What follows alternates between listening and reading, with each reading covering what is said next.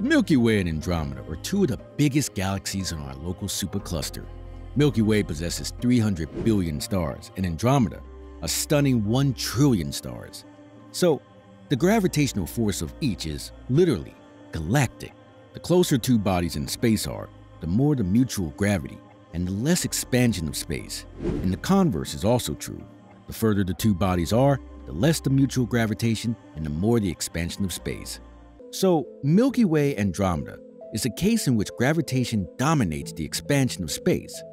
So, they move closer, faster, that the space between them expands. As this keeps happening, their gravitation only becomes stronger, and the expansion of space weaker. Hence, in an estimated time of 4 billion years, the two humongous galaxies are bound to collide. Will the collision kill us? You won't be there. It will happen in about 4.5 billion years, and it won't be a collision. The two galaxies will pass through each other like ghosts because of the vast distances between the stars in those galaxies. Then, gravity will merge them together to form a large elliptical galaxy. It will take billions of years for the galaxies to actually merge, from meeting to becoming an elliptical galaxy. You would not see a galaxy actually moving through our Milky Way looking up into the night sky through the night though. The total merger from beginning to end will take around 7 billion years. Galaxies have halos. The Andromeda Galaxy has a very large halo. Scientists were surprised to find that this tenuous, nearly invisible halo of diffuse plasma extends 1.3 million light-years from the galaxy, about halfway to our Milky Way, and as far as 2 million light-years in some directions. This means that Andromeda's halo is already bumping into the halo of our own galaxy. Yep, it's getting closer. Unfortunately, no human being will be around to witness this awesome event. In fact, at that time, the Earth will have no life at all, as it will be burnt to a cinder because the sun, a red giant then, will engulf the Earth, and that will be that. So, don't worry about it. What would happen to Earth? But let's say that hypothetically, Earth is around at that time and does witness the cosmic collision. Would it be annihilated in the process? There seems to be a misunderstanding in this question regarding the scale of things. The solar system is a microscopic part of the Milky Way. Light takes 8 minutes to get from the Sun to the Earth, only 4 hours to reach Neptune, and less than a day to cross the entire solar system. Light takes about 100,000 years to cross the Milky Way. Andromeda is a similar size. Neither of these objects could, in any sense, enter our solar system or really come near our planet. Rather, our solar system can drift through these objects as it is in fact doing. The Sun is orbiting the Milky Way every 225 to 250 million years. Both galaxies are mostly empty spaces. When they meet, it would be more of a gravitational dance than a collision, as very few of the hundreds of billions of stars will actually collide. From Earth or anywhere in the solar system, not much would happen unless a star happens to come close, within a light month perhaps, which is not particularly likely.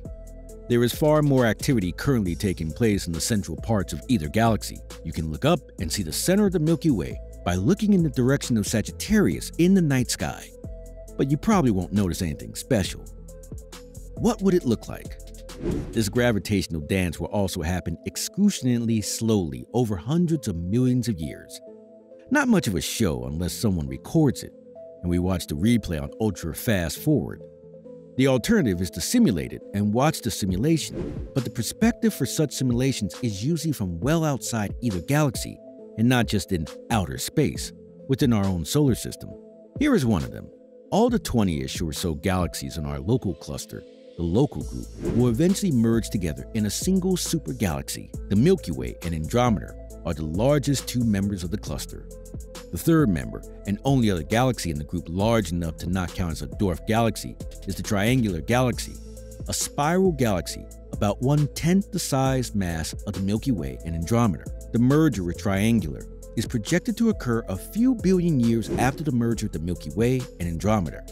After that, it will be a steady gobbling up of the remaining small dwarf galaxies. But if you really want to know what it would look like from the perspective of someone on Earth, have a look at this. The view of the night sky from the Earth is 4.5 billion years. The first 3 pictures above show Andromeda coming towards us, getting larger and larger. In the next 3 pictures, gravity lets the galaxies do a little cosmic dance, drawing them towards each other. On the 7th picture, the galaxies slowly come together. There are two black holes, which are in the center of the galaxies, join and form one huge black hole. In the last picture, Earth's new night sky shows the massive bright core of our new huge elliptic galaxy, Andromeda. The above sequence will take approximately 7 billion years. The merging has already started though. The Milky Way's halo and Andromeda's halo are already touching. The galaxy halo is a large region of hot gas that surrounds it. The correct name for a galactic halo is the circumgalactic medium. So the complete merger of both galaxies will take 7 billion years, and the two merged galaxies will become one giant elliptic galaxy. What will happen to our solar system? There's a 50% chance that in the newly merged elliptical galaxy, our solar system will be swept out 3 times further from the galactic core than its current distance. There's a 12% chance that our solar system will be ejected from the newly formed galaxy sometime during the merger. Surprisingly, such an event will have no adverse effect on the system, and any disturbance to the sun and planets will be remote. There's another factor here, as I mentioned before. In 5 billion years, our sun will exhaust the hydrogen fuel in its core and start burning helium, which will turn it into a red giant star. As a red giant star, it will devour Mercury and Venus and will absorb our Earth. Actually, at the time of the beginning of the merge, the surface of the Earth will be too hot to support life, as the sun's luminosity will have increased by 40%. No water will be found on Earth at this time. Earth will be a scorched, roasted wasteland. Take a look at this. The top picture shows how the solar system is now. The bottom picture shows what our solar system will look like when our sun grows to be a red giant. Our blue marble will be swept up and driven into the inferno. But of course, by that point, it would cease to be a blue marble. It will look kind of like how Venus looks to us now. Expansion and collision. But wait, if everything is moving away from everything else due to the expansion of the universe, how can Andromeda be getting closer? Well, at least in this case, it had to do with misunderstanding of scale and an improper visualization of how expansion works. See, previously, we were thinking of expansion like the surface of a balloon that is being inflated. In that example, all the points on the balloon are static. This works to visualize how space itself expands, but fails when it comes to the objects in space. While the balloon is expanding, the surface area of the balloon is growing, creating larger and larger gaps between any 2 points on the balloon. Think again about the balloon expanding. If you were to place 2 points directly opposite each other and measure the distance between them on the surface, they would get further apart faster than 2 points directly near each other. There's more balloon to expand between the opposite points, so more distance is created. Also, the galaxies and the stars don't always move in the same direction. Billions of years of collisions, deflections, and slingshots have made different celestial bodies move in different directions.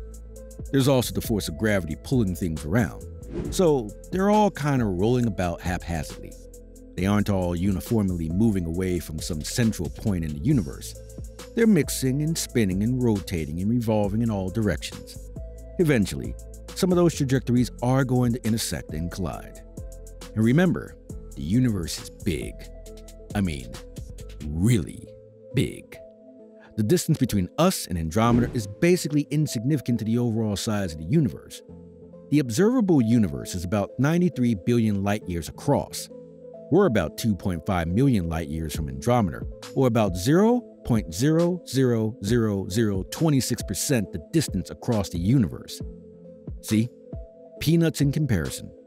It's a big universe out there, so even if you aren't around to see the marvelous collisions, you can at least live with the fact that you can comprehend the scale and magnitude of the universe. So, there you are, guys. I hope this video offers some good insight. If you enjoyed it, be sure to hit that like button and subscribe for more content like this. And as always, thanks for watching.